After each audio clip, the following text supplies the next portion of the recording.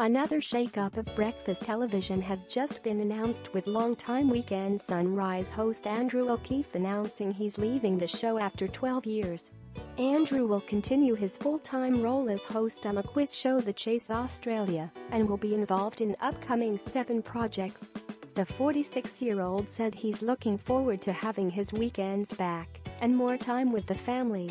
"But as much as I love my WS family to bits, I think it's time to give the weekends back to my real family.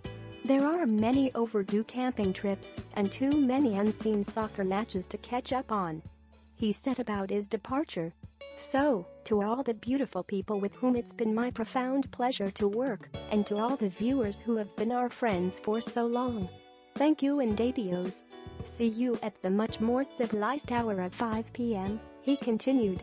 Channel 7 will now be on the hunt for a new Weekend Sunrise co-host to take over, and the announcement will be made in coming weeks. The news of Andrew's decision comes just a month after Lisa Wilkinson abruptly left the Today Show after 9, and her management couldn't reach an agreement on her contract renewal. Lisa is heading to the Logie Award-winning program The Project, alongside Carrie Bickmore, Whaley Daly and Peter Hellier. Georgie Gardner was ushered in as the new Today Show replacement to sit alongside Karl Stefanovic in 2018. Deb Knight is currently filling in for her.